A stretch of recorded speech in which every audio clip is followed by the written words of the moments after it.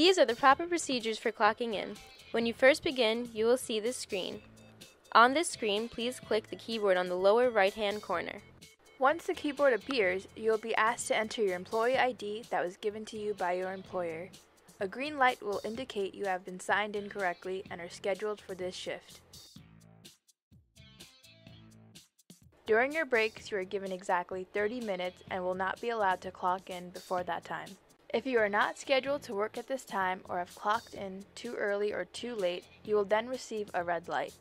In this scenario, you are responsible to find a manager to override your clock-in. Once your shift is over, please remember to clock out.